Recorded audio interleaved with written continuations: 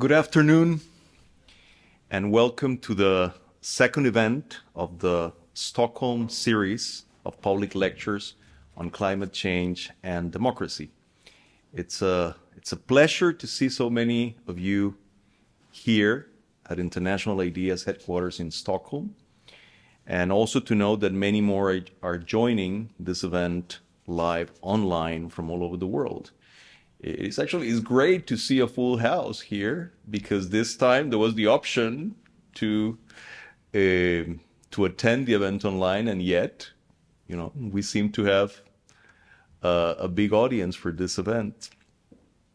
For those who don't know me, I'm Kevin Casasamora, and I am the Secretary General of International IDEA, an intergovernmental organization dedicated to supporting and advancing sustainable democracy globally.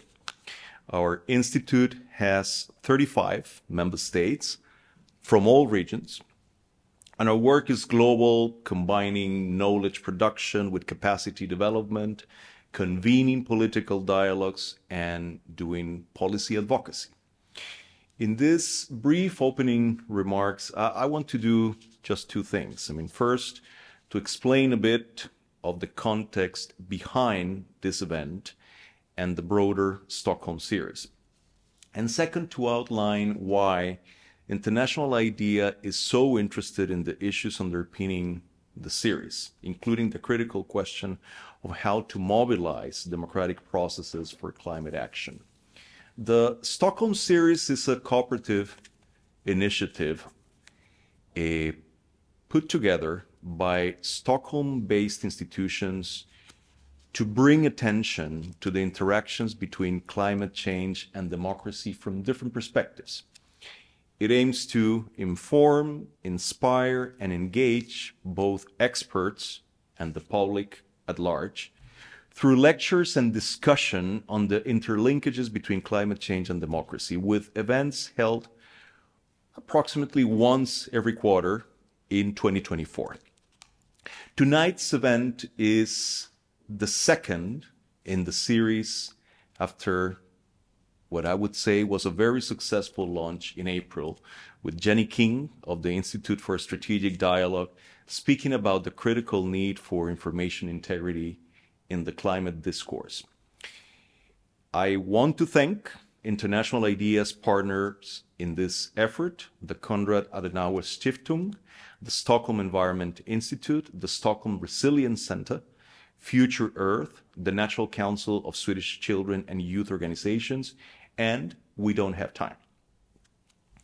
For International IDEA, the Stockholm Series represents a key moment in the launch of a dedicated work stream on climate change and democracy, which was endorsed by our Council of Member States and formally initiated last year.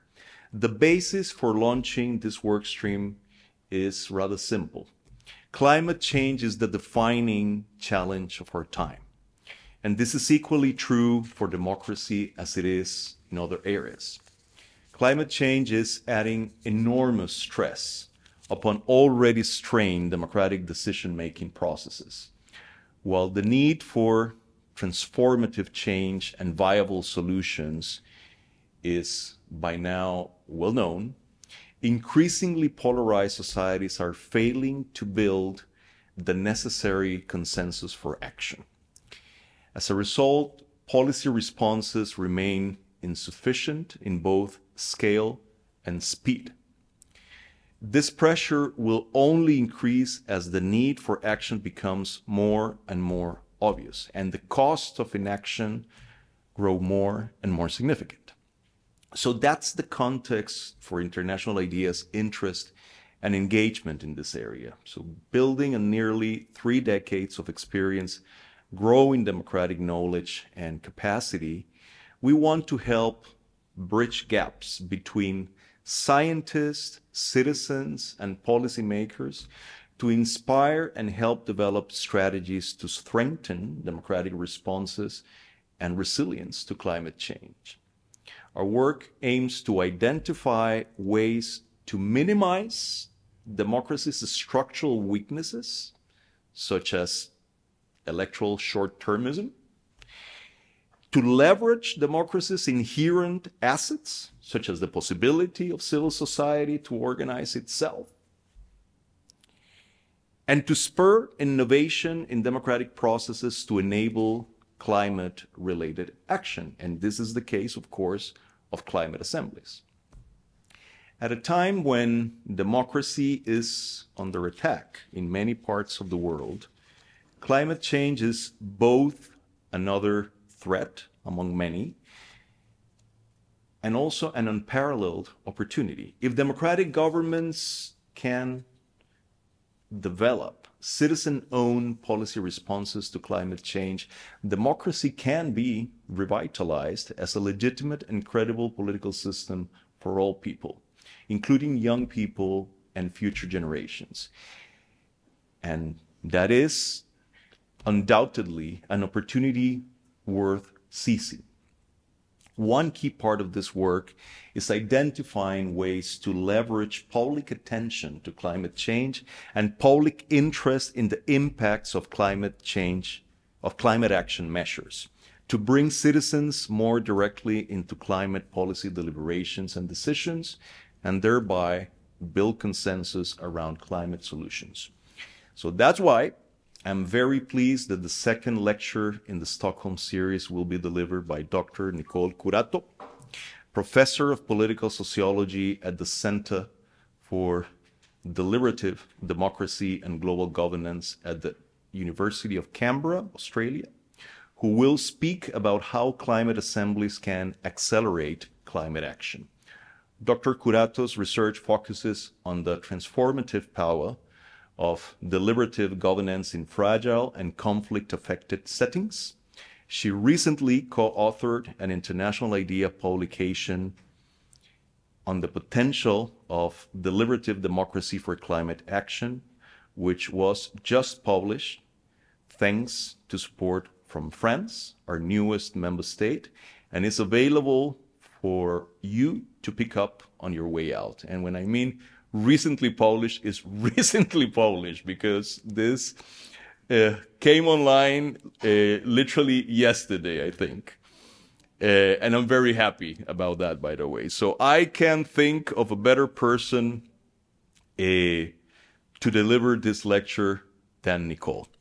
So, after her remarks, Nicole will be joined by Dr. Tim Daw, project leader at the recent Swedish Climate Assembly, and you will all have an opportunity to take part in this discussion.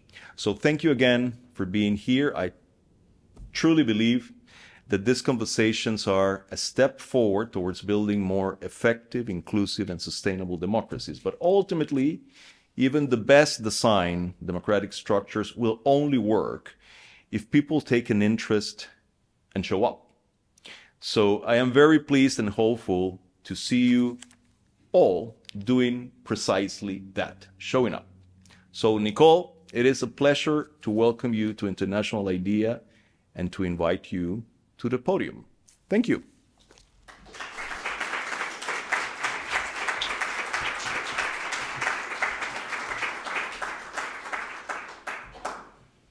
Thank you, everyone, for joining us this afternoon at the Stockholm Series of public lectures on climate change and democracy. I'm grateful to International IDEA for inviting me, as well as the Konrad Adenauer Foundation and the network of organizations that made this lecture series possible. I also want to ground this presentation in the land where I work and live. I'm a diasporic settler in Canberra, the land of the Ngunnawal people. The work that we do at the Center for Deliberative Democracy and Global Governance at the University of Canberra benefits from over 65,000 years of Indigenous systems of knowledge. We are deeply honored to have the opportunity to learn from the traditional custodians of the land, especially as we ground our work on deliberation and the environment. I'd like to begin my talk by reflecting back on how Jenny King concluded her talk in the first lecture of the Stockholm Series. She ended her lecture with a plea. She asked the audience, not just to defend liberal norms, but to remake them for genuine inclusion, participation, and empowerment. She added, "We want to build a livable future, and we believe democracy is the best vehicle to achieve that." And I couldn't agree more. I've been working in deliberative democracy for the past 15 years. My research focuses on the transformative power of public deliberation in disaster and conflict-affected settings. But what is deliberative democracy? In my work, I consider deliberative democracy as a political aspiration and a political project. As a political aspiration, deliberative democracy envisions a society where collective decisions are made based on an inclusive, informed, and reflective exchange of reasons. Of course, our societies right now are so far from these ideals. Politics has deteriorated into a shouting match among political elites. Hyper-partisan rhetoric rather than reasonable discussion has become the basis for many political decisions. Our media environment is not conducive for reflection. Our attention is constantly hacked by clickbait headlines and doom scrolling on social media. Misogyny and racism have become normalized. So how can we have meaningful conversations in a privatized public sphere owned by big tech companies? These problems in our communicative environment make deliberative democracy a suitable aspiration for the 21st century. And this is not a naive aspiration. Deliberative democracy is not a pipe dream, but a real-world political project. Deliberation, after all, is a common practice in many democracies. Ministers, judges, experts, regulators all deliberate before making decisions. And deliberation in these institutions are part of a constellation of institutions that make up institutions of representative democracy. But I argue that deliberative democracy needs more than these institutions of representative democracy deliberating well. Deliberative democracy advances a different approach to collective decision-making in that it places importance on the contribution of everyday citizens in deliberation. Deliberative democracy is based on the premise that citizens should be the author of the laws that govern their lives. But how exactly does that work? And so as a political project, witnessing the transformative power of deliberative democracy is important. And witnessing the transformative power of deliberative democracy in climate and conflict-affected settings is deeply personal to me. You see, I was born and raised in the Philippines, a country located in the Pacific Ring of Fire and the Typhoon Belt. This makes the Philippines one of the most disaster-prone countries in the world. Disasters in the Philippines are a frequent life experience. We have what historian Greg Bankoff calls a culture of disaster, where threats of natural hazards have led people to develop habits of cooperation and mutual aid. The year 2013, however, was a game changer. On November 8th, Tropical Cyclone Haiyan laid waste to a cluster of islands in some of the Philippines' poorest regions. Described as the world's strongest storm recorded in almost a century, the death toll was pegged at 6,000 at a time when the government could not accurately count the dead. A 23-foot storm surge reduced villages along the coastline to a scatter of tin roofs. Its absolute bedlam was how the head of the Red Cross described the scenes as corpses laid sprawled over debris. Typhoon Haiyan was a game changer as it transformed our thinking about disasters and climate change. Many have grown tired of being romanticized as resilient people. Happy washing was how Yvonne Su, Lady Lynn Mangada, and Jessica Torralba described the imagery of people in high spirits after a tragic storm published on broadsheets, brochures of humanitarian organizations, and widely shared on social media. These images are a cover-up. We need more than mutual aid to survive our climate-challenged world. So motivated by this frustration, I put together a research project and conducted 12 ethnographic field visits over 3 years in a coastal community that survived the typhoon.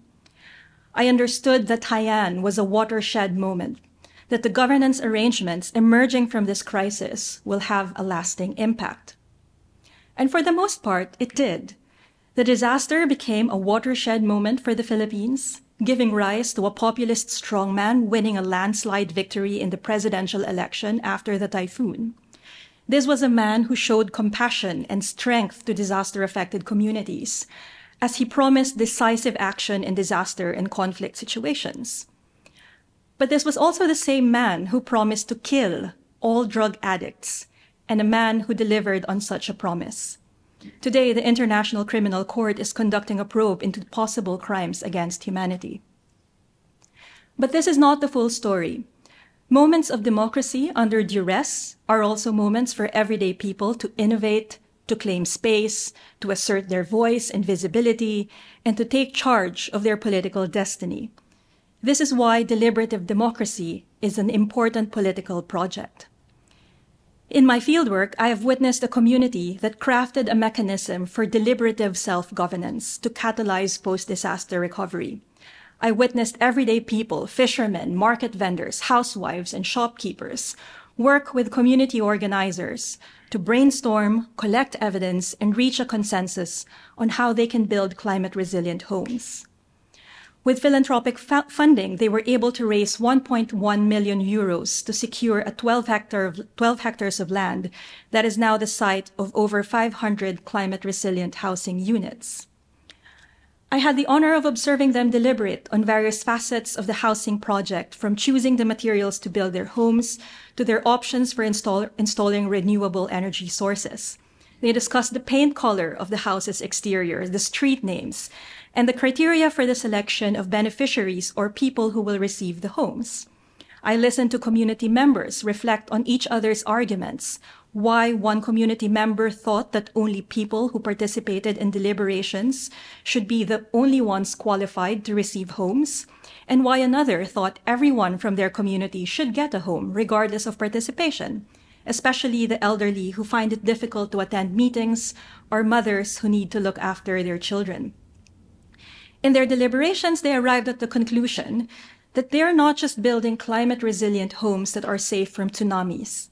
They realized that they were building self-governing communities to survive a climate-challenged world. This initiative took outside the state's official agenda of relocating coastal communities from the city to the foot of the mountains. They asserted their right to the city by refusing to live in so-called residential ghettos that the government constructed at the margins of the city. Last week, one of my key informants texted me.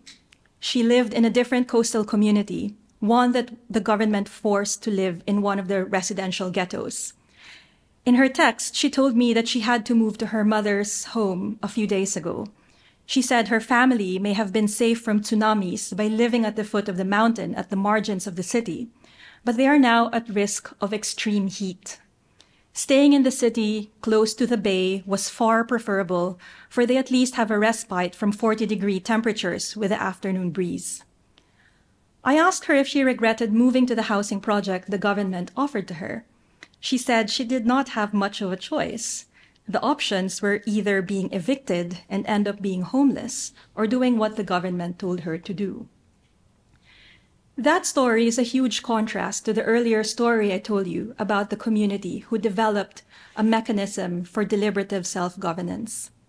Public deliberation empowers citizens to take charge of their destiny by carefully weighing options and generating intentional action.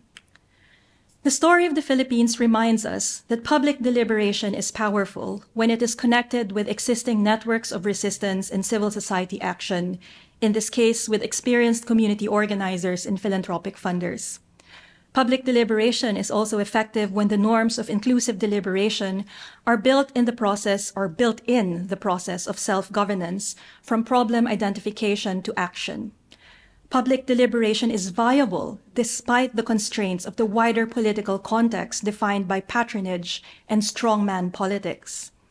And public deliberation works when the approach is systemic, when it has clear pathways to action. Of course, the Philippine story is not unique. Realizing the political aspiration of deliberative democracy is a global political project. In the second half of my presentation, I will shift gears and focus the discussion from a particular example of public deliberation in the aftermath of a disaster to a form of citizen deliberation applied in many parts of the world. All over the world, we are witnessing what the OECD calls a deliberative wave, or the increasing use of sortition-based deliberative assemblies like citizens' juries and citizens' assemblies.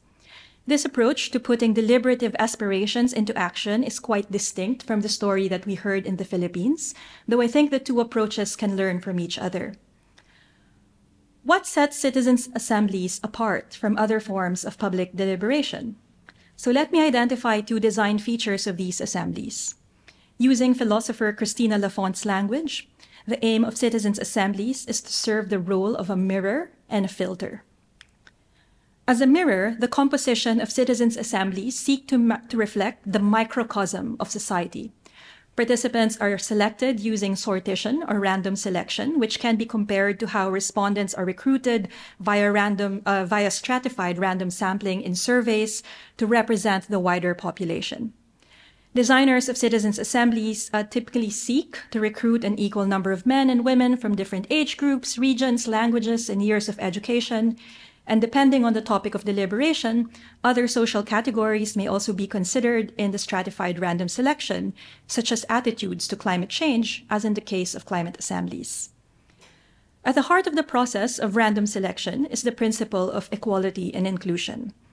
In electoral democracy, the principle is one person, one vote. In a citizens' assembly, the principle is one person, one lottery ticket. Meanwhile, as a filter, citizens' assemblies aim to distill a range of views and synthesize complex evidence before arriving at points of consensus and identifying points of disagreement. And I'd like to emphasize this. Climate and citizens' assemblies are not all about reaching consensus. It's also a powerful mechanism to identify or crystallize the extent of disagreement. Some scholars argue that what sets these assemblies apart from other forms of democratic innovations is the emergence of considered judgment. Citizens' assemblies do not just ask citizens what their preferred policies are, as in the case of a poll, a focus group discussion, or public consultations.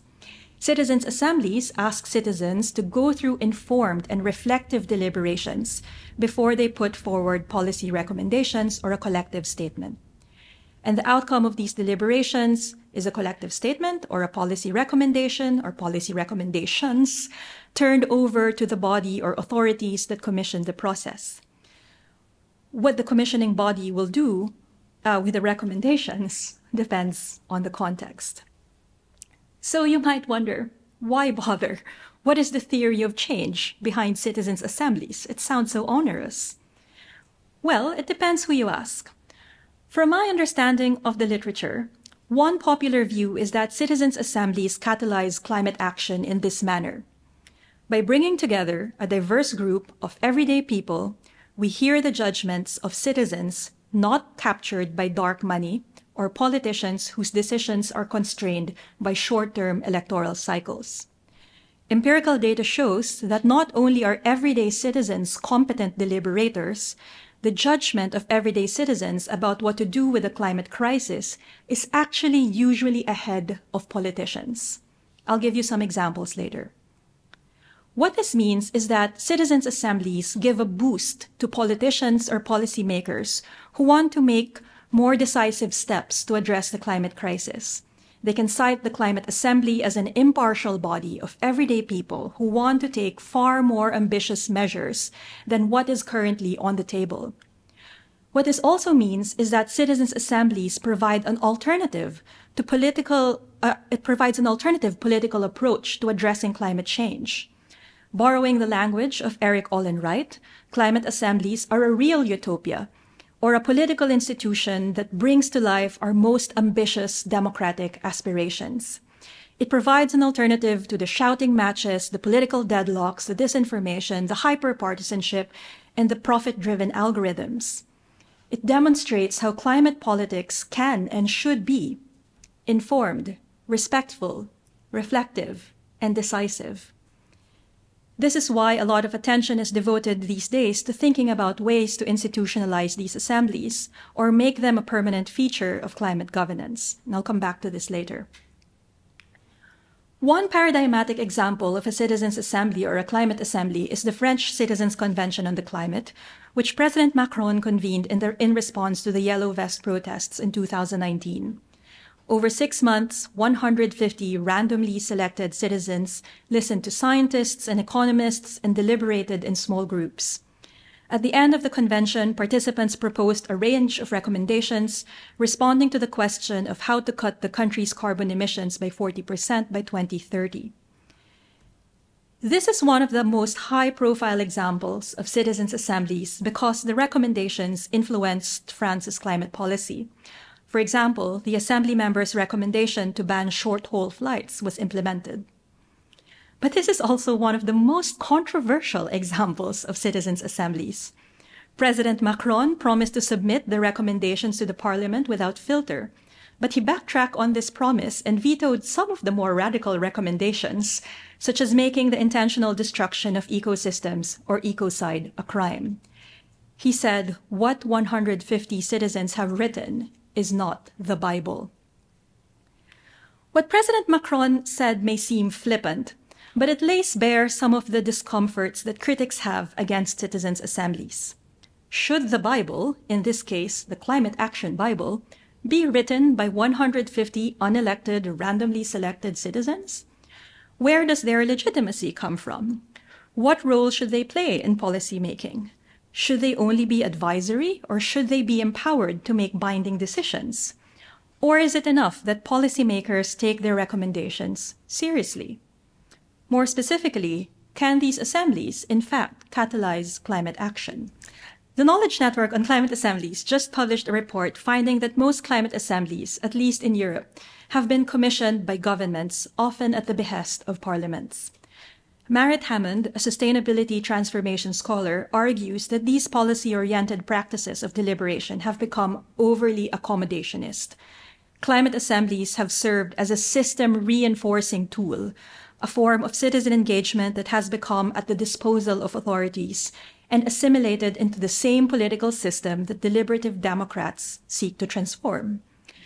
Indeed, in my research on the threats to the integrity of citizens' assemblies, my collaborator Lucy Parry and I found that our colleagues who design and implement citizens' assemblies find the parameters set for deliberation by commissioning authorities to be too constraining. Governments still have the power to set the parameters of what can and what cannot be discussed by framing the question that assembly members are tasked to answer, and approving the experts that can give testimonies, and cherry-picking recommendations that already fit their political agenda. Of course, this is not the full story. For example, the Danish Climate Assembly, commissioned by the Ministry of Climate, Energy and Utilities, established a board. The board determined the Assembly's remit, but it was the Assembly members who decided which themes to prioritize.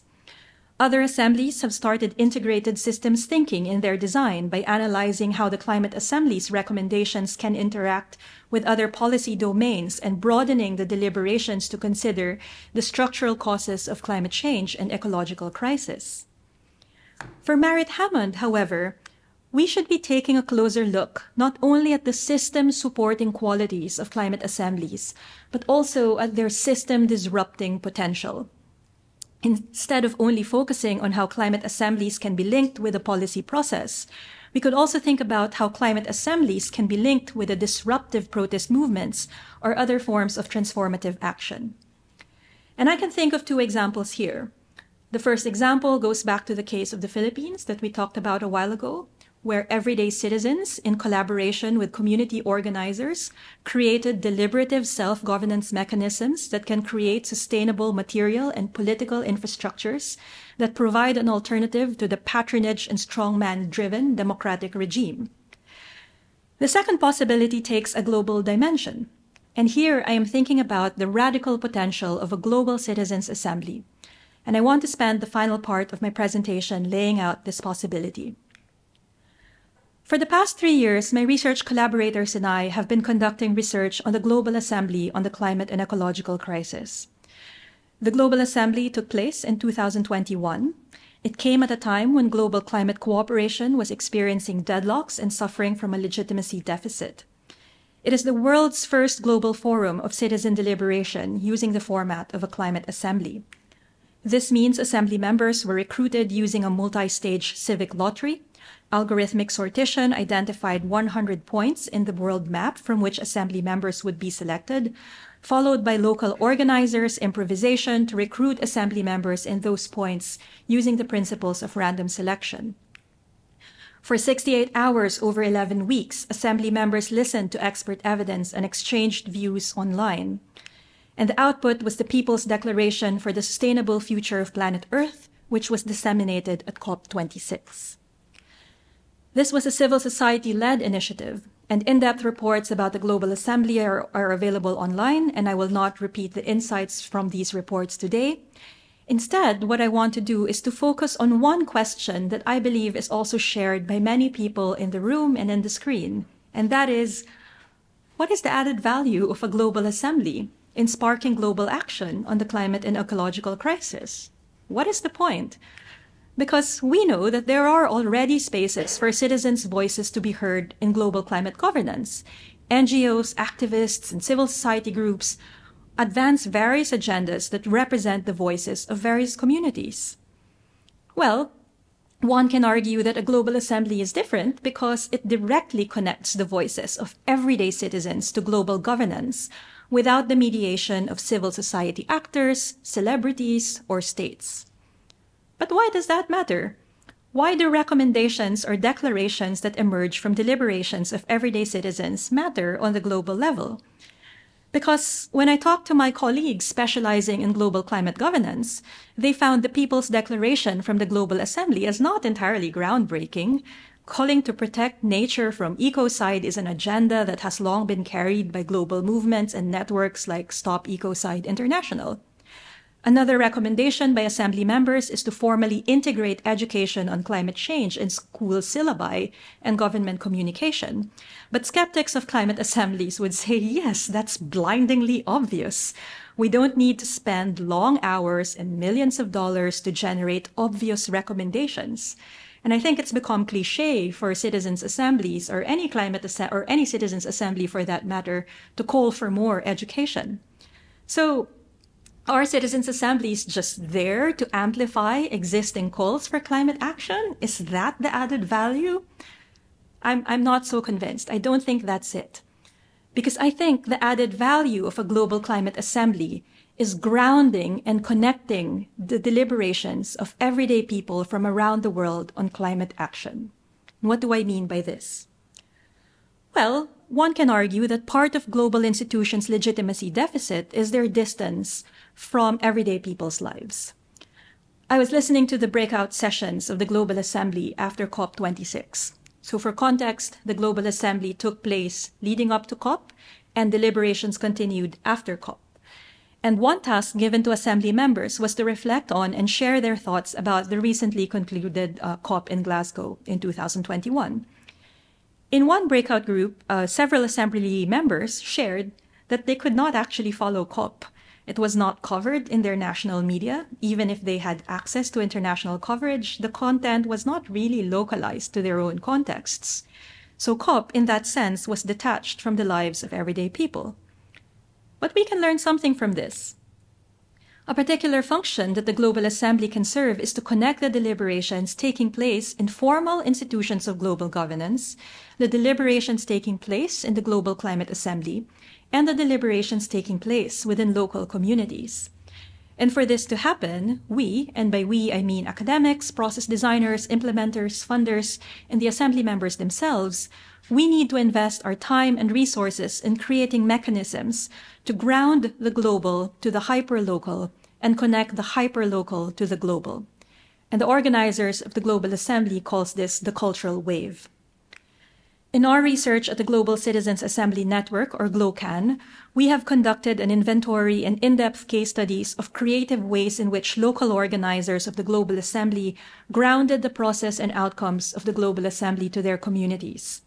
We documented stories of local organizers who sought the endorsement of village leaders. Others wanted to collaborate with social media influencers to amplify the Global Assembly. Others realized the importance of securing the support of the imam or the parish priest to discuss climate change and what IPCC reports mean to their communities. I think this is a critical step for a Global Climate Assembly to matter. While it's important to think about ways to connect the Global Assembly to formal institutions of global governance, i.e., will it make a difference in COP, I think equally, if not more important, is connecting the Global Citizens Assembly to everyday spaces where deliberations about climate and ecological crisis are already happening. But that's not enough. Global Citizens Assemblies don't only need to be grounded, they also need to be connected. I think the Global Assembly's added value lies in its function of connecting deliberations among everyday citizens taking place in local communities to deliberations among everyday citizens at the global level.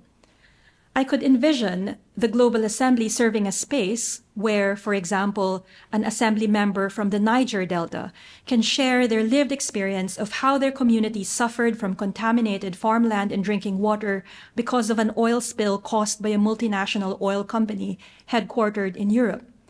I imagine the Global Assembly to be a space where we realize that communities from the Niger Delta are not deficient citizens who need more training and capacity building in deliberation so they can uplift their lives and influence their governments to do better.